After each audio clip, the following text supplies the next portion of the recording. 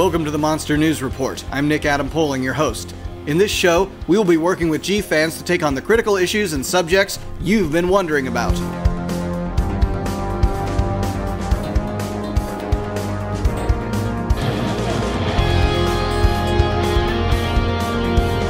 Godzilla vs. the Smog Monster is probably one of the most interesting Godzilla films in the Showa series.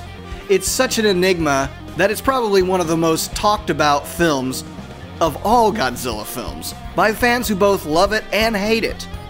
Here to talk about the late Yoshimitsu Banno, who was the director of that film, is Kyle Byrd. Welcome, Kyle. Hey, Nick. Thank you. Unfortunately, Mr. Yoshimitsu Banno passed away on May 7th. And, writer-director of Godzilla vs. Hedorah, which is one of my favorites, and super crazy, weird movie. But I think it's important for us to look at Mr. Banno a little bit closely, a little bit more closely than just that. In addition to making a very divisive film, and one of the most hated and one of the most loved, kind of, I think it's important to recognize his contributions as a whole to the genre. Hedorah is still one of the most popular monsters. I mean, I don't know if there's been any monster that's had more toys made of him than Hedorah. I mean, his Godzilla movie is super weird and not for everyone, that's true, but it's also super unique and super creative, and I think that's why people like myself love it so much, especially in a series where we're in 31 movies, and a lot of them, as much as I like them, a lot of them do start to repeat the same tropes, the same ideas, and something like Godzilla vs. Hedorah gives you a real big breath of fresh air. Might not be air you like, no pun intended, but in addition to that movie, I think it's important to recognize Banno because he never gave up wanting to make a Godzilla movie. He wanted to do sequels to Godzilla vs. Hedorah, which, of course, never happened because when producer Tanaka saw Godzilla vs. Hedorah, he hated it because of how odd it was and how grim it was for what was supposed to be a kid's movie. He said, "You're never touching Godzilla ever again." And Tanaka has been dead for a long time. And people forget that Banno's involvement and love for Godzilla is what brought us the legendary movie in 2014. So, in a way, we wouldn't have the MonsterVerse without him. For people who might not know, it was he after Final Wars and everything, he wanted to do a 3D IMAX Godzilla movie, and he was going to self-produce it. He just had to get the rights from Toho, which he did, and he couldn't get the thing made, and he went and shopped it around to everyone, trying to get interest, and eventually he ended up meeting up with the Legendary guys, and they said, we would like to just do a big-budget Godzilla movie here in America again. And that's how Banno, executive produced the 2014 movie. And, I think that for someone who was told, that, his movie, no one liked his movie, and that he would never make a Godzilla movie again, it's kind of an underdog kind of story that,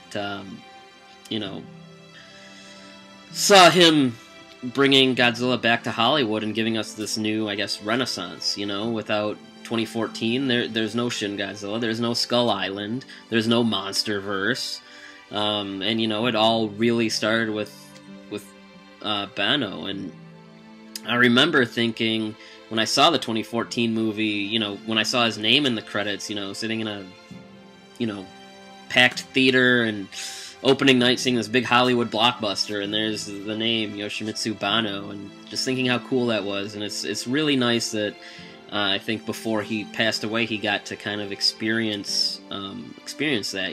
He got to go to the Hollywood premieres, he got to visit the sets, and he got to make friends with these people in Hollywood, and he got to have a little bit of that limelight. know, after being told, hey, we hate your movie and you're never going to do anything with the character again.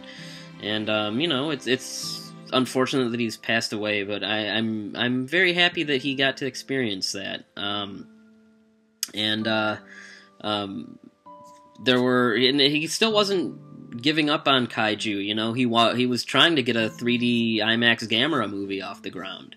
And, you know, you can read a little bit about that online, but, you know, it's typical Gamera formula with a couple of kids and still very heavy on the environmental theme. And there was a creature named Gyra that he was supposed to fight, no relation to the Green Gargantua, but yeah, that's Banno, and he is the last of the Showa Godzilla directors. You know, we've now lost Honda, Oda, Fukuda, and now Banno. So it's very much kind of the end of an era, you know.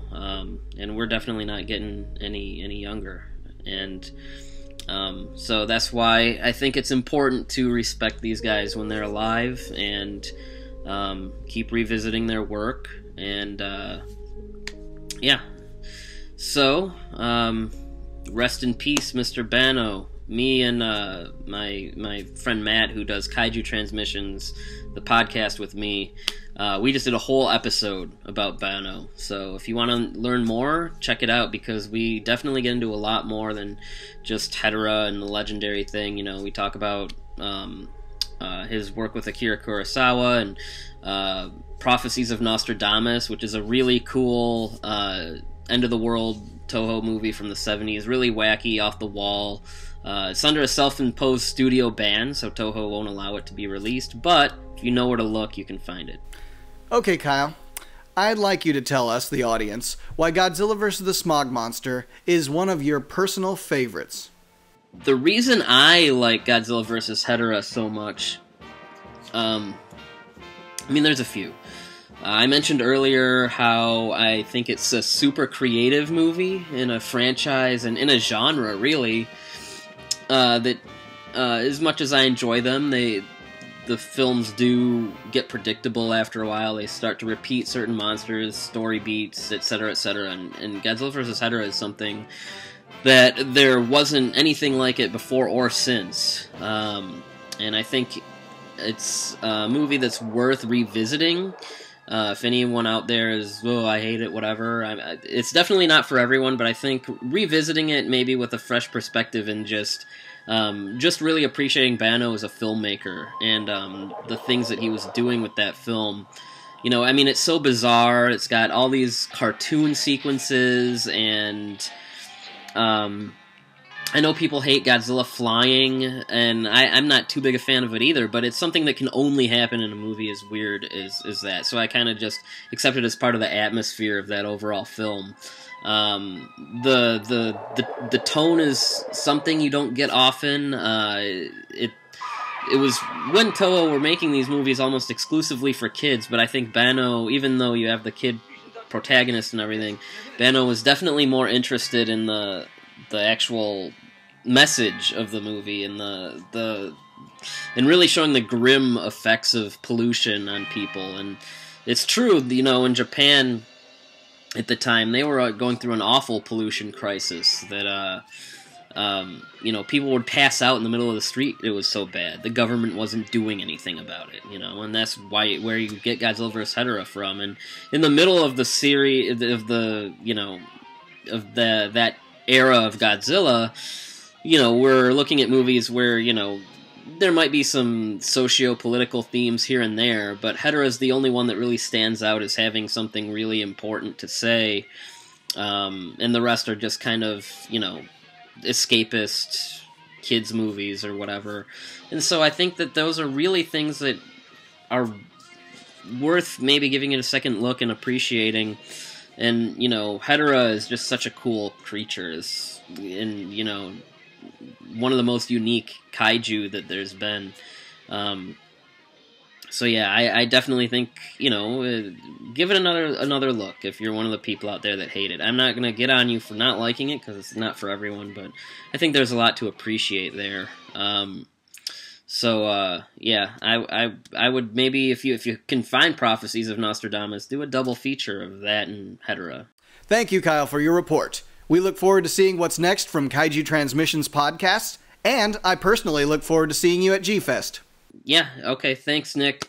Thanks again for asking us to be on here. Check out Kaiju Transmissions. I think that you'll really like the episode we just did. Catch Kyle on the Kaiju Transmissions podcast. Download the episodes and listen to he and Matt Parmalee discuss everything related to monster movies. Now let us know what you think. Leave a comment in the section below, subscribe and like this channel, everything. But now it's time for breaking news.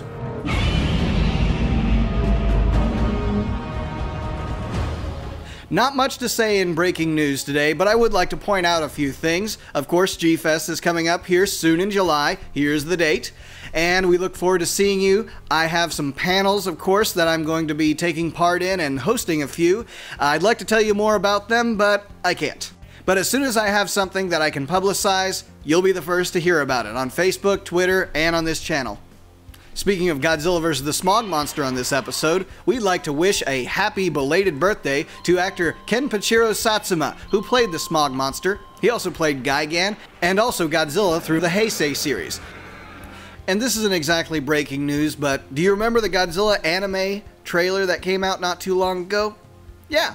Did you check it out? If you didn't, check it out on this site right now. I thought it looked good, and I'm actually quite excited about it. So in November, we'll be seeing that on Netflix, and maybe after it comes out, we'll have a little reaction and discussion episode about that. So that's all we have for the Monster News Report. I'm Nick Adam Poling, your host. We're glad you've joined us, and the last word belongs to Kyle. Save the Earth. Have a good night, everybody. The sea has cobalt, it's full of mercury. Too many fumes in our oxygen.